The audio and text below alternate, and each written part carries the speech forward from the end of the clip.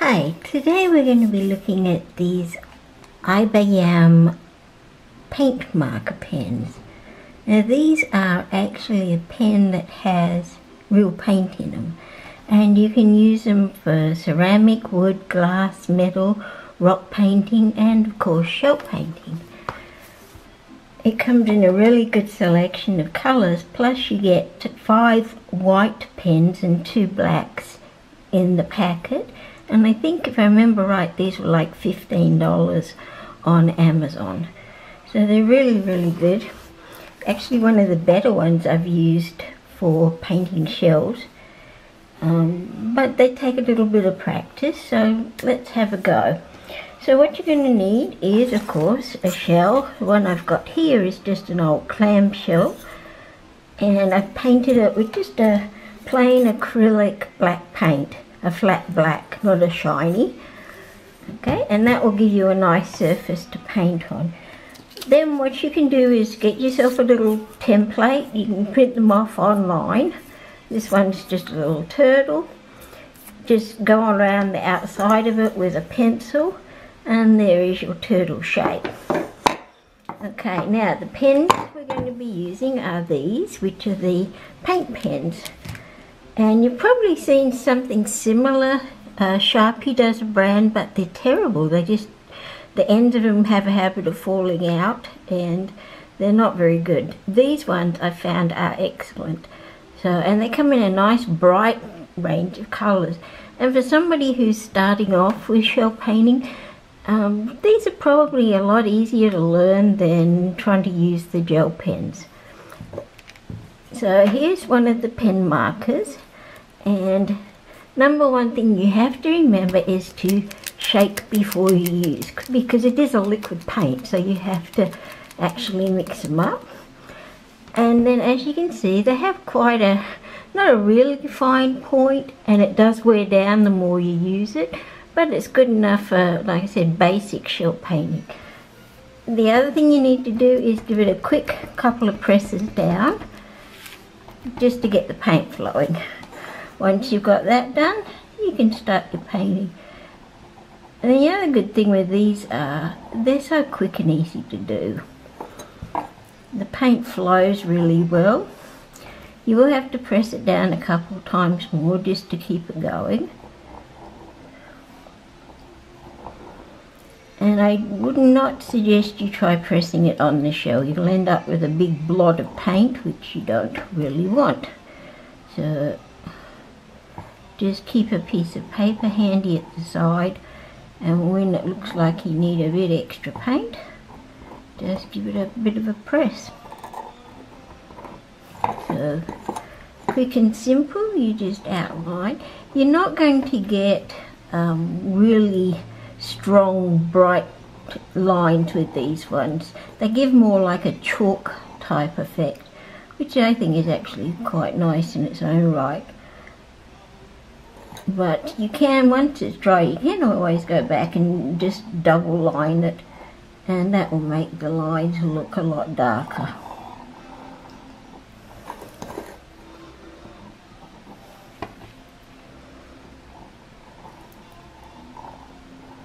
Okay, so here is our basic turtle shape.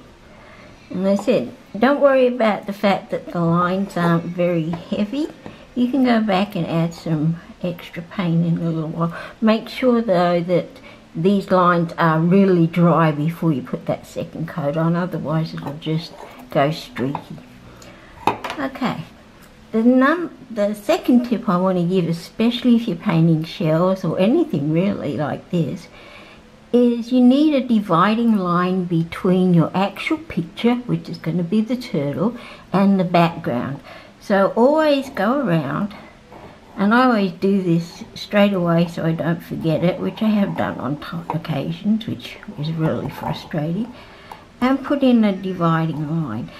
What this will do is allow this nice dark divide between the picture and the background, so it doesn't all blend in together.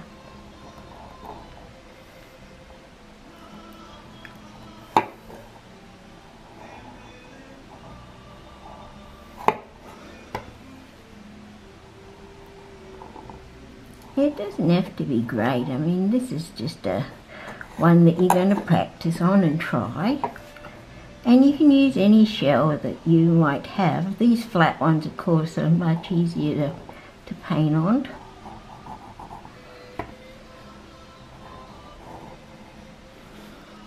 And you can paint the background any colour you want. They can be white, blue, green, whatever you feel like.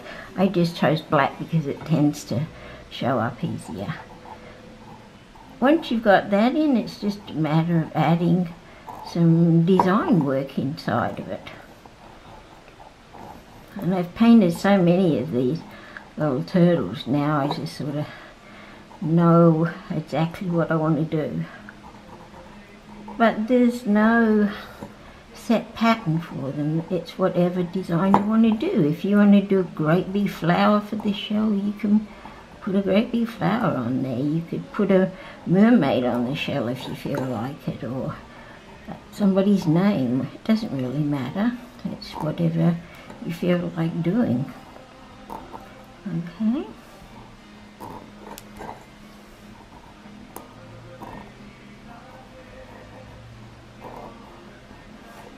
And then for the flippers, I like to just do these little flowers. Or half a flower it is really.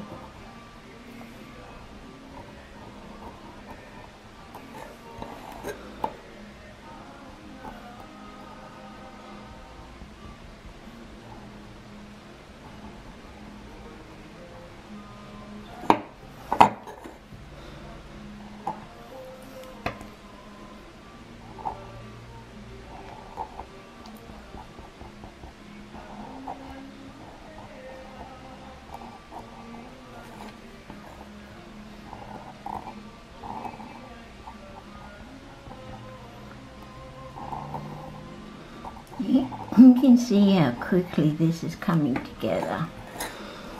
And then we need some eyes, so we put the eyes in here.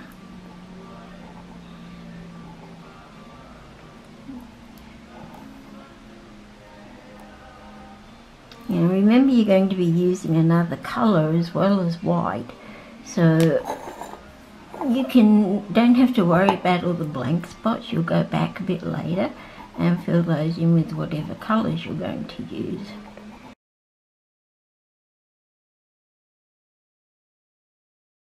Turtle shell. That's actually the name of them, is a painted turtle. They have this beautiful sort of mosaic pattern on their shells. Okay, so there is your basic outline for your turtle. Okay, and then what you can do is pick a colour that you want to use next. Remember to shake these pens. Give it a few quick presses. Get that ink flowing. Okay, and then you can go back and just add little spots of colour wherever you want it.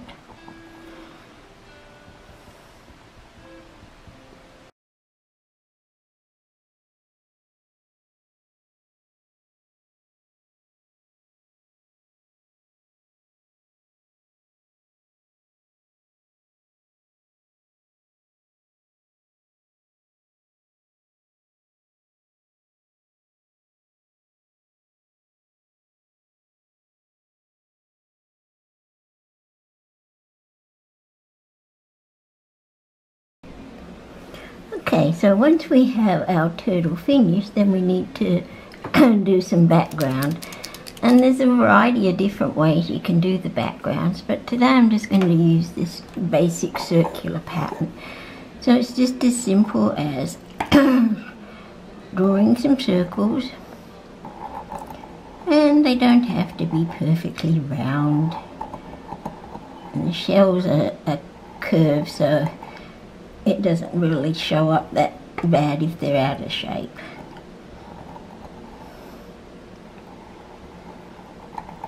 Okay, so there's our first one. And if you have a small area like this, you could just do a half a circle. Just makes it a little easier to work with. And don't worry about filling in these gap areas. We'll go back and use those up in a little while.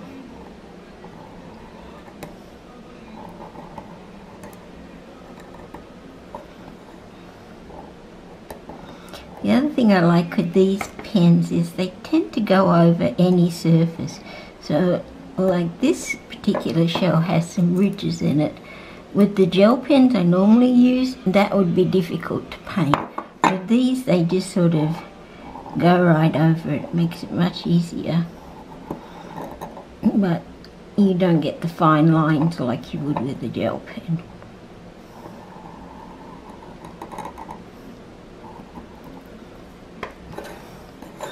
And you just keep going around until you have filled up most of the shell with the circles.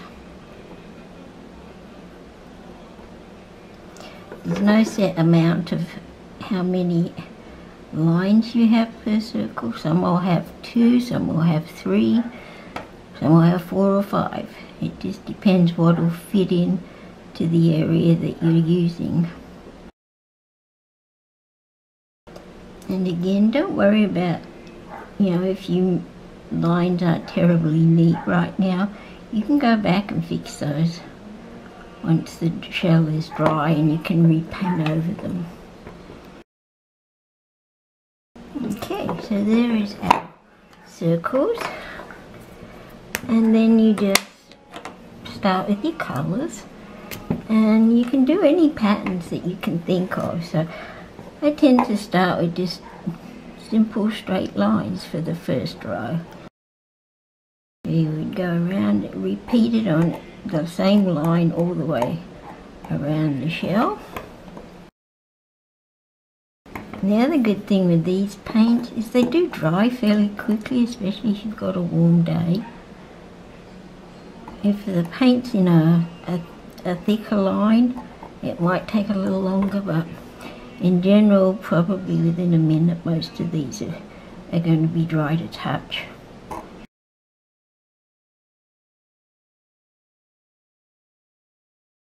Okay, so that's your first row done. Then you just pick your next colour and do a different pattern. So for this one, I'm just going to use like a circle. And I said, don't worry, you can see here I've gone over the white. It doesn't matter because you can go back and repaint those white lines, make them stand out nicely. Okay. Stick a dot in the middle of each of these.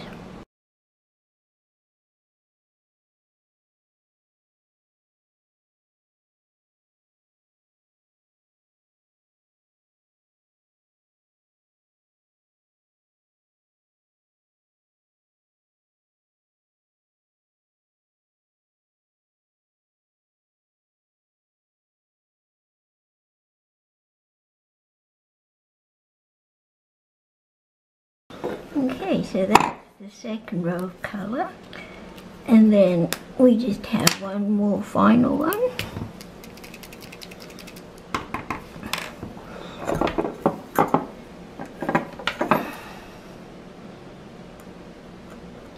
And for this one, I'm just going to do a quick zigzag pattern.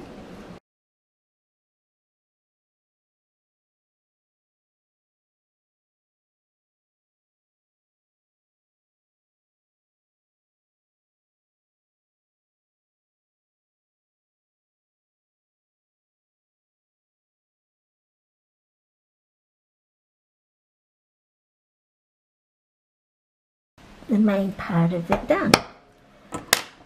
The final stage is to go in and fill in the background, and just like where we had the outline for the turtle so it doesn't blend into the background pattern, we also want to make sure that these circles don't blend in with the background of whatever we're going to use as the filler pattern. So again, you just carefully trace around the outside areas, and you won't end up with a lot of room to fill, but that's okay, you don't need it.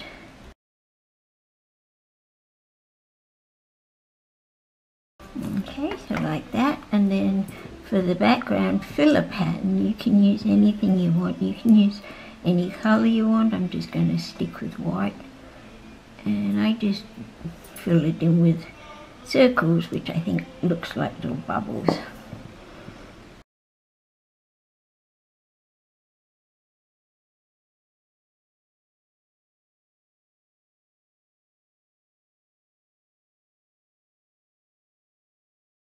It's quick, it's easy. Now remember, this is just a demo show. I would take a lot more time and care if I was doing one of these to sell. But I just wanted to give you a quick look at how it's done. And as I said, you can go back any lines that you might have gone over with some of your paint. You just go back and go over them again, make them stand out.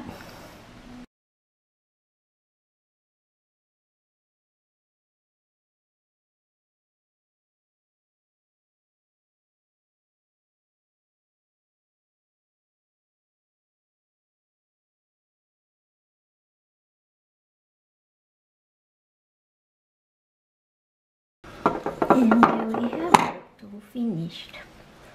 Quick, easy way to do for learning how to do these, or for younger people that aren't as good using a fine point and gel pen.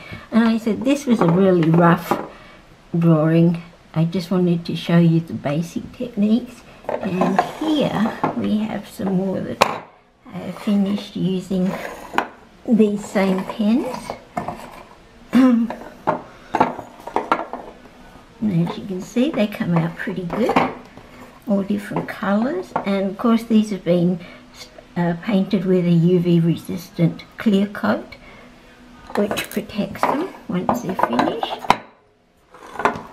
And we have a seahorse. So here's all our shells. That's the one we just painted. So have fun trying this out.